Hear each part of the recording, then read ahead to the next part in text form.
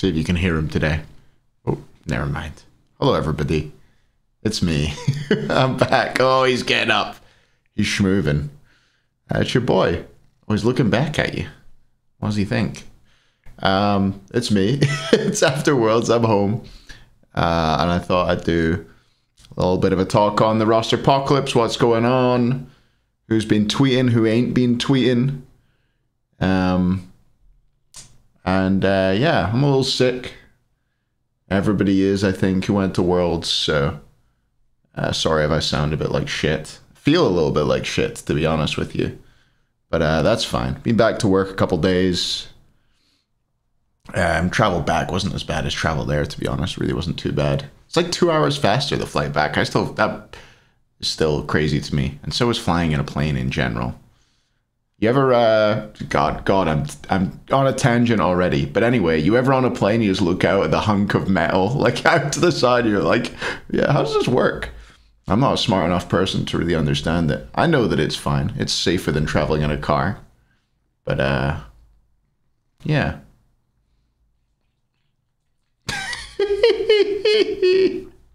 What are you doing? What a crazy way to start a video, huh? Anyway. Should we chat? I've got a lot of tweets to go through. But first of all, we're going to have a look at the article which lays out what's going on.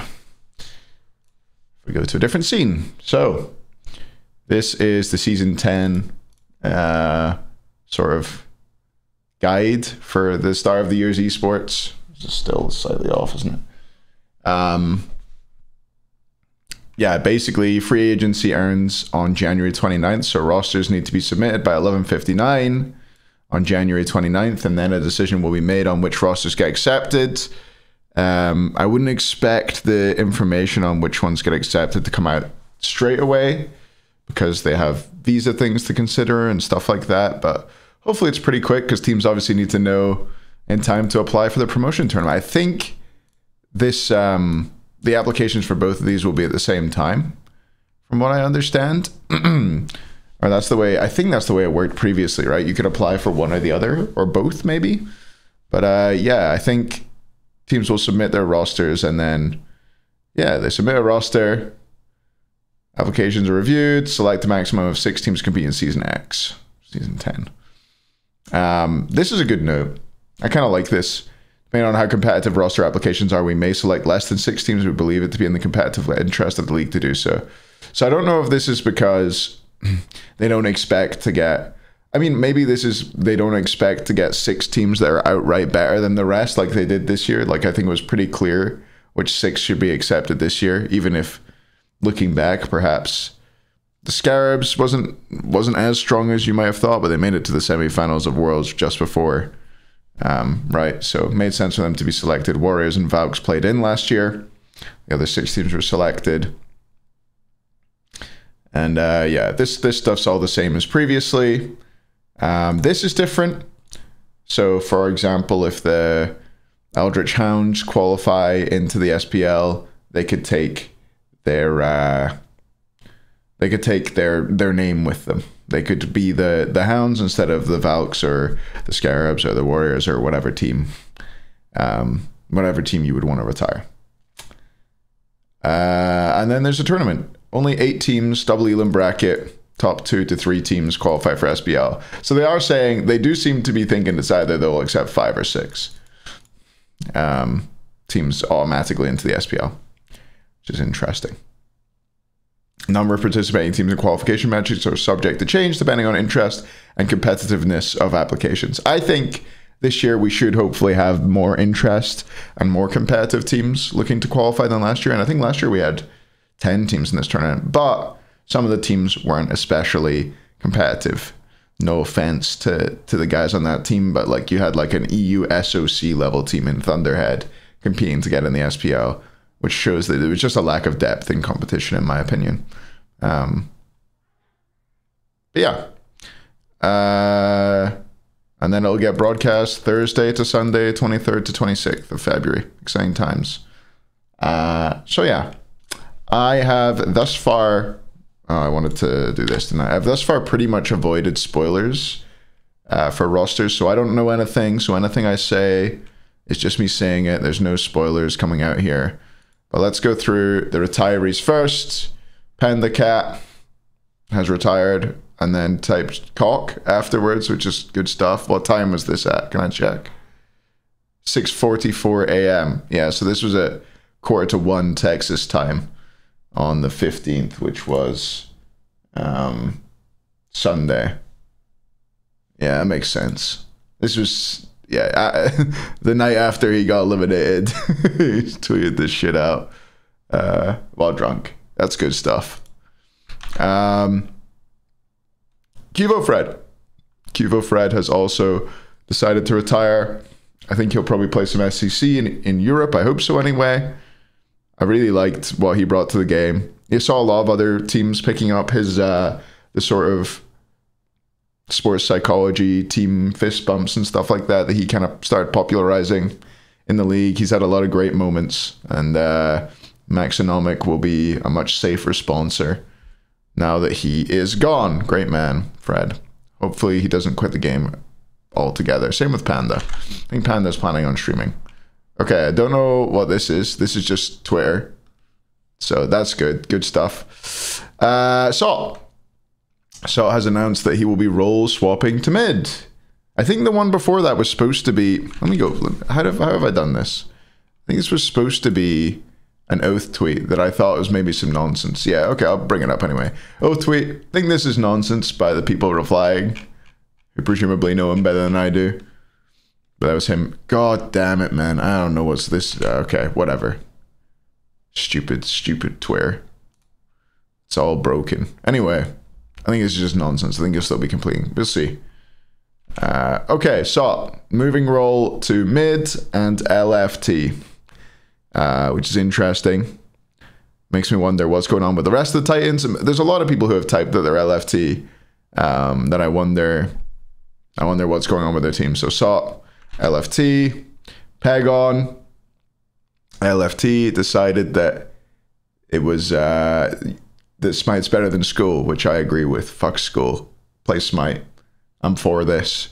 Really glad that we don't lose him. We've only had him in the league for 1 year, and he's done so much impressive stuff. I think the fact that he's LFT is interesting, though. LFT SPL. I don't know. Does that mean that perhaps his ex-teammates have teamed up with someone else? It's very unlikely that you would pick very many mid laners over Pagon. If you're, let's say theoretically, PBM, Scream, and Final decide to stick together, give it another go, pick up a Hunter, and pick up a mid. Like, who would you go for? I think the only two. Who are the mids in the league that you could consider at that level? I would say Paul is the one that I would put top of my list if I were thinking about it. And then, you know, you could consider Big Man and Shinto also really great choices, but whether they would join that team or stick with their own, who knows? And then you've got, I guess, Dardez as well is the other one. I know there was a previous season, I'm sure, where Dardez it probably was the Dragons at the time. Probably was the first year of the Dragons.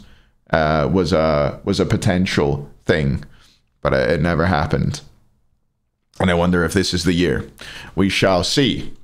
No Cuvo Fred on that Warriors roster anymore, and I think that roster has probably run its course. Maybe you'll see two of those at most stick together. That's what I would expect. We'll see. Maybe you see like Nika and Vote, or Nika and Dardez, or Dardez and Vote, or Neil and with Neil and any of those guys. I don't know. And who knows what Chuck's gonna do. But yeah, I think that Warriors core has probably run its course. I hope it has anyway. I think it's time to try something else for those guys. You got the COVID year, and then I think this year was a pretty disappointing one. Sino. So we got a few of these. I hope this is serious. Sino played fucking sick at Worlds. How good was he? Even in that last game in the final where he picked the Pele, it takes experience and it takes, you know, bravery to play that way when your tournament life and your Worlds life is on the line. He got in there. He got the fuck in there and he tried to win his team the game, which I have a lot of respect for. He's also, I've been lying and saying he was 5'4". He's actually pretty like normal height, like 5'11", 6 foot, which I didn't know. I swear I didn't even mean to lie. Sometimes it just slips out. This is another of the fuck it, I'm back lol. I think this one's serious as well. I think Baskin might be back. And he did get cut off at the bar, I think, at this point. There's a lot of drunkenness. And fuck it, I'm back. I don't think Haddix is going anywhere. I am interested to see if the Levi's decide to stick together. I would suspect that the core would stick together. Maybe that's just like, you know, a stupid assumption based on the fact that they've been on teams together for a while and they all speak fluent Spanish. Maybe that's not the case. Maybe we'll see something completely new. Maybe we could see the Shark return on one of the sidelines. I feel like he wants to get a third ring and a third role, though. I don't know. Anyway, Haddix is back. Whether he's on the Levi's or not, I don't know. Adapting. LFT. He's looking pretty good. I love the ang. I love the suit. I love the socks. I love everything about this photo. I love adapting. Glad to have him back. What a player. I think he'll have no bother stepping into the SPL in Cuvo Fred's place. So a jungler spot has opened up. But, you know, was that a bottom 2 jungler spot? I don't know. Have you got now?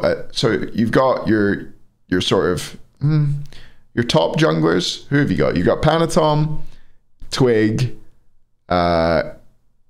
Scream, and then have you got Sino? I don't know. And who's the other? Who's the other one? I can't think of. And Laspra. So those 5, should they apply, will probably be considered pretty high up. And then you've got like adapting, looking for a spot maybe. And then maybe some other people like, I don't know, Oath, for example, could be looking. I don't know. Johnny, if he wants to. I haven't seen anything from Johnny. Did I? Let's check it now. Let's go to Johnny. Pretty sure he hasn't tweeted anything about LFT or anything like that. Just a crying face. And then all of his ranked streams is once a weekish. Ranked streams. He's on it. What a goat, though. But yeah, you got to consider like adapting for Cuvo seems like a decent straight swap. Yeah, he should get in there. All the Valks seem to have tweeted that they're LFT. It seems like that team has decided to part, and now they're all LFT. I think if they'd stuck together, they wouldn't have gotten straight into the SPL.